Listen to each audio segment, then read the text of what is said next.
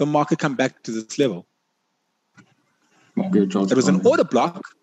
There's no screen. Why? Can't. I see my screen. No. Oh man. Hold on.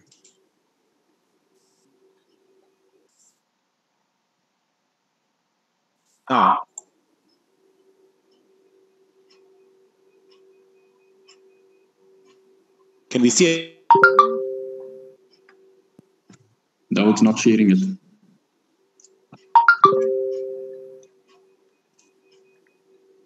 But it says I'm sharing my screen.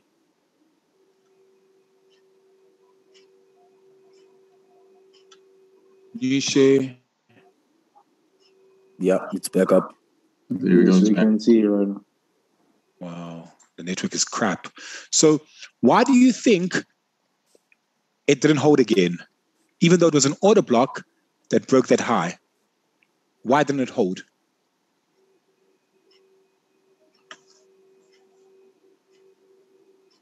Why did they break right through it? Because it was already touched. Exactly. Thank you. Someone's listening. Yes, correct. It was its strongest. Like I said, it was its strongest over here. It was at its strongest over here. Once it got a touch, this was it. It was over. Don't expect that order block. Don't expect that demand zone to hold again. It won't. If you analyzing a chart and you're expecting that demand zone to hold again, it won't. You with me? With you. Yes, sir. All right. So this is why you see this order block and you're like, oh my gosh, this order block must be mitigated because it broke structure. Yes, it broke structure, but this zone is done. We are waiting for a level to be tapped into and then price to move away from it. That's exactly what happened. Price moved away. That was it. That's what that level was for. Don't expect that level to hold again. It won't. With me? Yes. Yes, sir. Makes sense. Great. So now that we have this certain price action happening, right? What happened? The market then came down, right? But we failed to break that low, right? So that order block, right, at the high over there was not even an order block, right? It might look like an order block, but it won't hold like an order block, right? So what happened was the market came down, it went back up, right? So this level, right? This level where price broke up didn't break previous highs, right? It was this low that broke previous structure, right? Who's with me? Yes. It was this low, right? If there was a high, that was a low. Oh my God. That was a high. That was a low. Right? Holy shit. So we knew You gotta that be kidding me. the minute the market broke that low, what were we waiting for? We were waiting for exactly that. The market to come back in. We didn't get a touch over here, right? So what is it? It's this order block over here.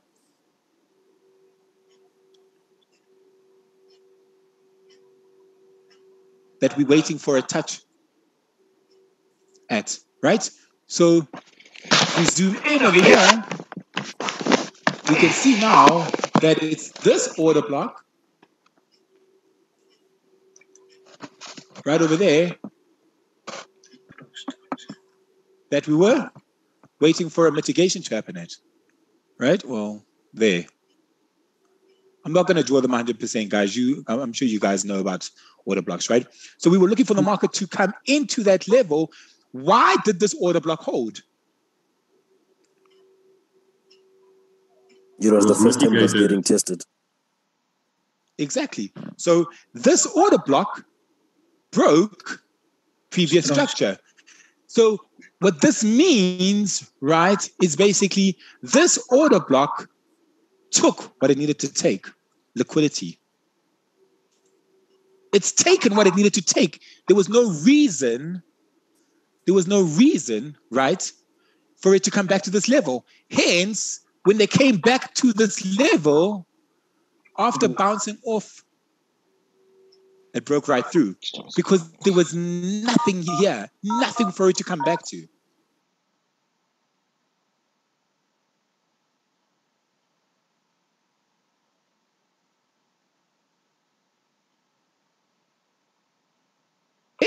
Market broke right through that demand zone. It's crazy. Created a new And low. you're like, oh my gosh. No, and then you're thinking, but what the hell? Why did it do that? That demand zone was invalid. Let's look at where it got its extra touch. It got so many This guy's so touches, dumb. right? So many. It got this from here. This was the strongest it was at, right? Because even over here, it kind of like just would have missed that demand zone, or would have just slightly pushed in. Not even. Because if we're looking at this order block, right, this would have been the order block that broke previous structure right over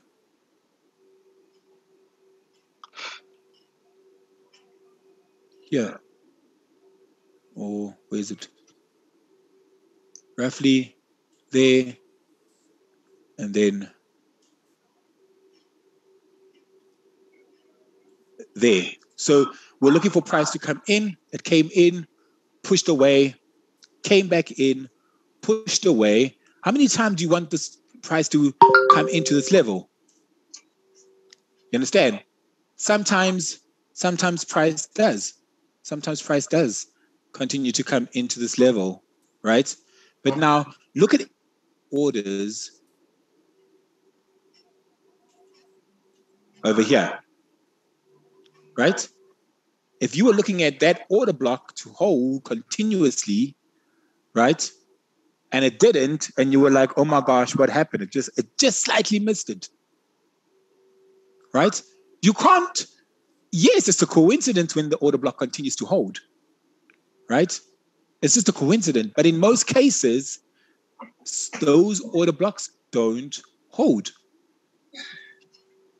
Once you get your second touch, you should be done with that order block, or you should be done with that supply or demand zone. Making sense? Yeah. It's a coincidence. You understand? It's a coincidence. It's the same as over here. If we looked over here, right, it was this order block over here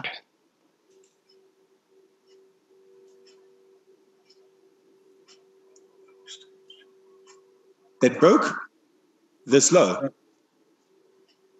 right? We had this low over here, even though some might say, no, it's not a low, but it's a low. Here's a low.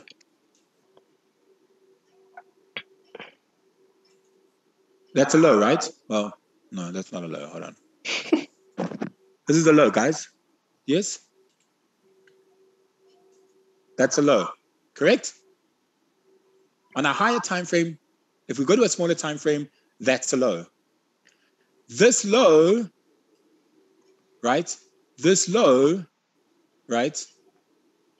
This low was broken by this low, right? And that's why at this low, the market fell from here. But just as much as this order block held, the market fell from there. Came back into this, order block mitigated there, and the market fell. Can we all see that? Yes. Yeah. Right? it is because of the strength of that level. This level was never tapped into. And as you can see, from there, the market continued to tap into it. This level only became a valid level, right, once that structure was broken, right? And the market would come back to that structure and then price would pull away.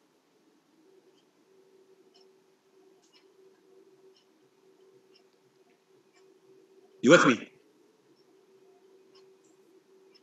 Got you. Right? So it's the same thing as this. If we come further down to where price ended, we have another order block, right? Would this order block hold? Yes. Why? Because we had this low that was violated by that push away from price. Price pushed away, breaking this low. Meaning that this low, right, had more than enough orders for them to come back to mitigate, and then price pushed away.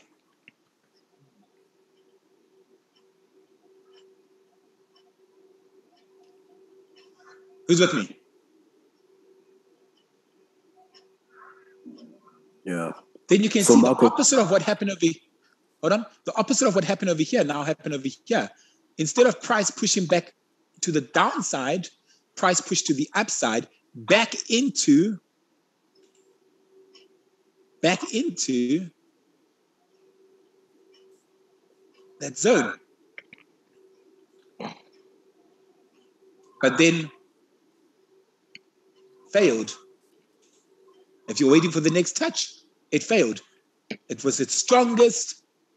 It was its strongest at its first touch. So it got 1, 2, 3. You can't expect it to get a fourth. It could happen, but in most cases, you don't rely on it.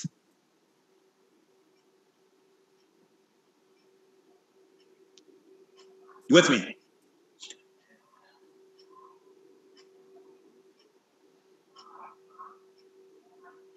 You with me? Marco, can I ask a question? Yeah. Just where your cursor is right now, Yeah. in between those two zones, there's that other red candle just before the price shot up above the double, the equal highs. Can you see it there? Just to the left of your cursor right there. Would that be considered an order block that maybe they might retest later on? If they were going to retest it, they would have retested it a long time ago. That would be an order block, and they would have mitigated it 50%. But you can see over here that it was this order block. It was this order block that broke this high. It wasn't this order block. This order block started. Just a bit more, just above there. I'm talking about this red block, this over here. On the right, on the other side, on the up leg. As it goes up, it stopped for a bit. No, on the right, as it was going up, where current price is now, right? The leg that started it. Over to the right some more. Okay, let me do this. Let me just pin it for you right there, right here. Or just right there. Draw on my screen. Okay. Yeah, right there. Yeah, that's what. Yeah. Yes. Is that an order block? That is an order block, right? But at the end of the day, right, it was this order block, right, that started the push. However, though, it was that order block that broke these highs. So this could be a very well validated order block, 100%. This could be a level that the market could very well come back to and test. All right, yes, thanks. 100%. Right. But now let's look at if this order block was respected. You see now, it's at its strongest. It's at its absolute strongest because this order block hasn't been tested. So should price come to this level, we would then see price bounce off. It's a very, it's a strong level. The reason I'm saying it's a strong level, but remember, nothing's guaranteed in the market, guys. But the reason it's a strong level, right, is because this year, this was the highs. It was this candlestick, right? It was these orders over here that it violated previous highs, previous structure. Hence, when the market came back and tapped into those highs, right, price pushed away. Am I making sense? Yeah, definitely. You understand? It was this order block,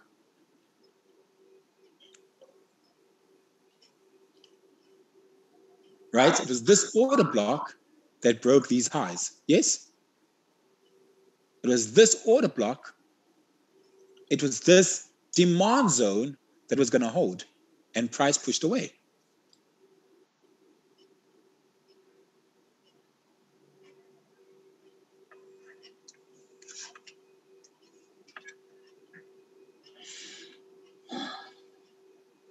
Order block owed value. Then for them to come back to that order block. Is there a reason for them to mitigate out of their positions, right? If it didn't break structure, right, the next institution came in. So this institution over here pushed price higher, right? This institution over here, right? So we had this huge order block over here, right? We had this massive order block over here, right? That then pushed price higher, failed to break this high, and therefore they took their profits. So there are no longer orders at this level. They've taken their profits, right? They pulled back and gave over to the next institution.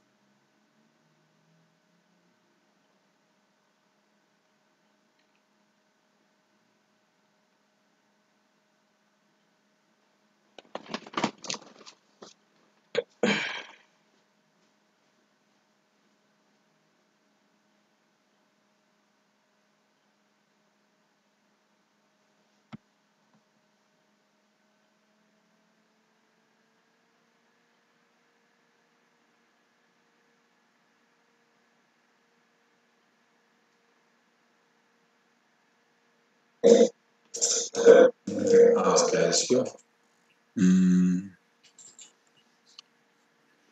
your internet connection is unstable, but it's fine. It was then these institutions, right, that then push price higher. Everybody with me? Can you hear me? Can you hear me? Yeah. Yes, sir. All right. You're like the bank So- for the institution. So we need to look at which level is going to hold, right? There's a lot more value for them at this level, right? Because what happened at this level, right, was there was so much buying orders going up that it broke previous highs. This candle over here helped. It helped, but they didn't quite finish the mission. It was this institution that then pushed price higher, right? Because this same institution could have pushed price lower, overpowering these guys' buys. Remember, guys, that if I put 10 buys into the market and someone comes in and puts 50 sells, it's going to push my buys. It's going to push the market down. Let's just say an institution came in and decided they're going to push 500 million US dollars into Microsoft. Microsoft is part of NASDAQ, right? And then we have another institution that's like, okay, we're only going to push like 20,000 USD to Amazon. And then another person comes in and says, we're going to push another $250,000 into Microsoft. What do you think Nasdaq's going to do? What is going to happen to price? You buying into Nasdaq, you pumping money into Nasdaq. Remember now, Nasdaq is an umbrella. Nasdaq is an umbrella of 100 of the most profitable tech companies. That's Nasdaq. When we are on the markets, we are with Nasdaq. When investors and banks and institutions are in the market, they are with the stocks that push Nasdaq as the umbrella. Make sense? Yes, sir. 100%. Makes sense. So you are basically saying prices going up from those 100 tech companies where they are buying per stock. They buying per stock. You understand? So the minute Microsoft has a huge pump of money put into it, what do you think it's going to do to Nasdaq? Since Nasdaq is the mother, and all the kids are now pumping money into the mother. What do you think the mother's going to do? Mother's going to get happy and go up. Price goes up, right? And therefore, it overpowers your 20 sales. Your $20,000 sales get overpowered. So at this level, you could have found in the institutions at this level, but because price was up, they were like, okay, cool, let's take advantage and push price even higher. We've already got such a huge helping hand from these guys, but they failed. So let's get in and push price even higher. You understand? Or you'll find out the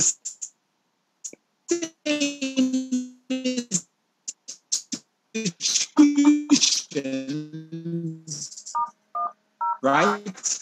The same institutions, right, didn't have enough capital, but then at this level, they decided to pump in more orders and push price high, because at this level, they couldn't just push price. Make sense, guys?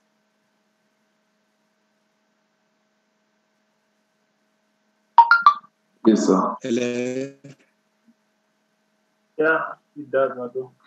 Yes, sir. 100%. All right. So price pushed higher, breaking these, right? Breaking these lows. Price pushed higher, but how did price push higher?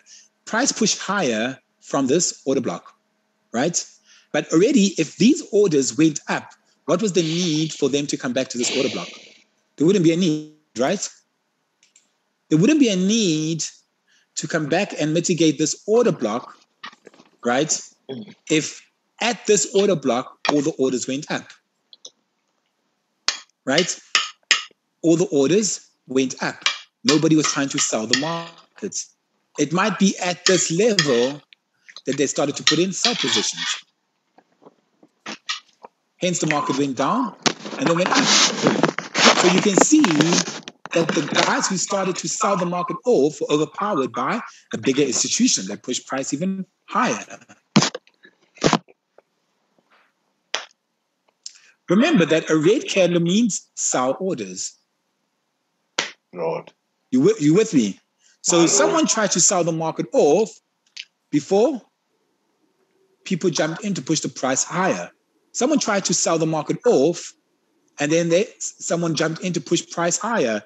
So at these levels, right, they are sell orders. So if they're selling the market, how much in a negative do you think they are when they're over here?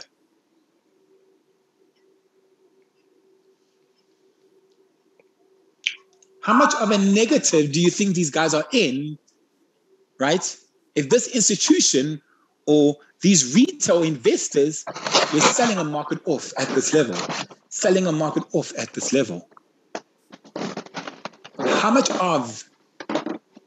much in negative are they when they're over here?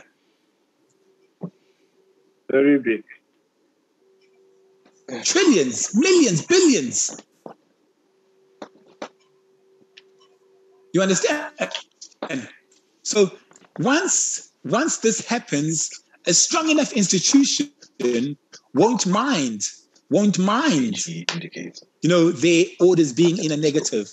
And what happens is they will then push price down, mitigate that order block, and then push price higher.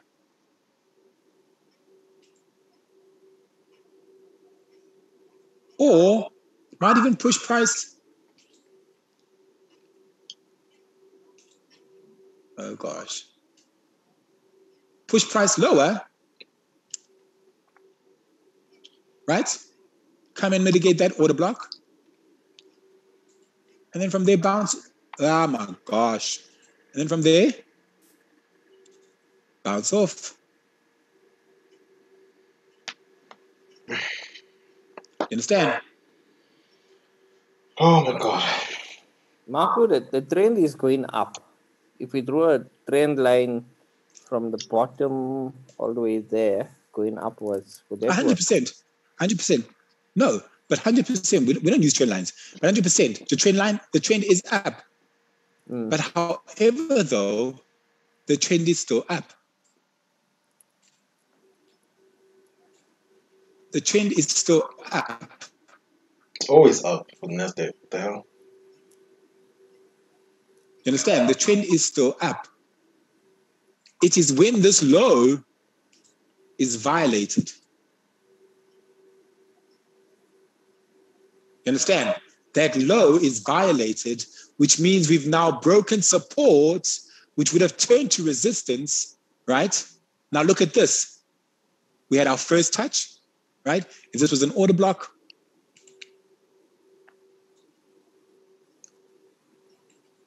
price pushed away from it. This guy's so dumb. Price could very well break through it. Okay. We can't expect that order block to hold. We cannot. Don't expect price to bounce off here. That order block's already been manipulated. It's done.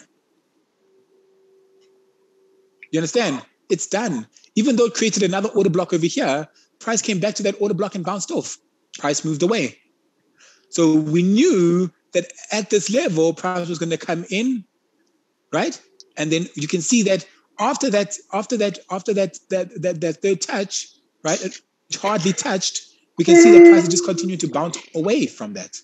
So sooner or later, this order block won't hold, and we'll break right through it.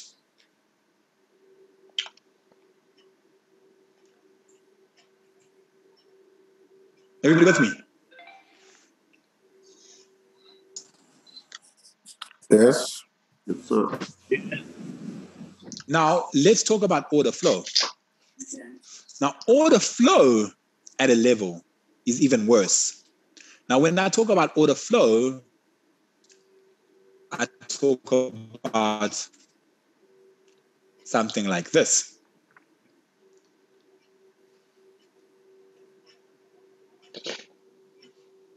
You'll probably get a lot more touches and a lot more power off order flow, right? So when I talk about order flow, I talk about a level where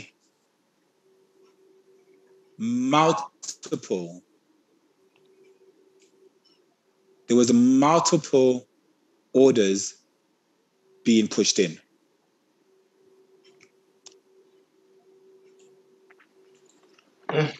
Right? So we had an order block, but there was so much orders being pushed in at this order block.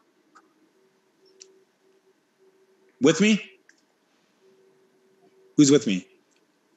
Right? Yes, sir. But however though, it was only this, the only reason that they came back into here, right, was because of this order flow.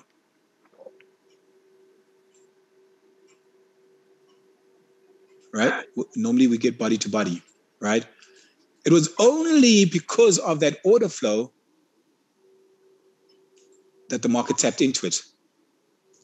Otherwise, there is no order block over there that was respected.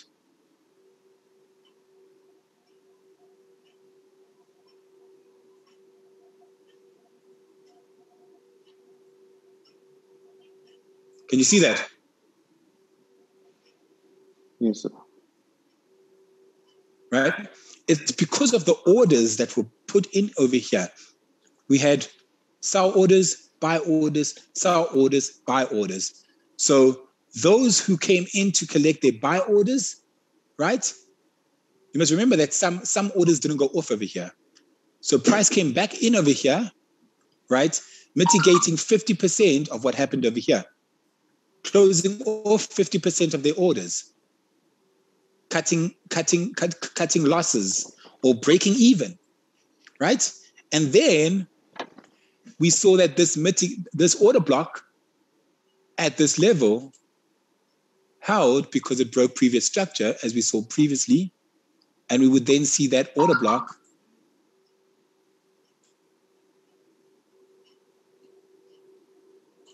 then being mitigated and price pushed away from it.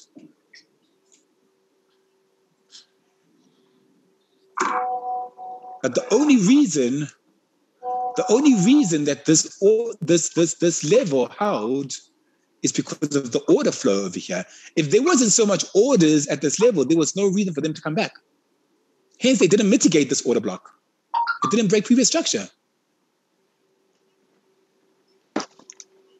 Everybody with me? Yes, sir, I'm with you. You're all with me, right? Yeah, we're with you, man. Because if you were thinking that order block was going to hold and then come and be mitigated, that wasn't the case. They came and mitigated all their orders out of here because they knew, right, that there were so many orders over here that probably didn't go into the market.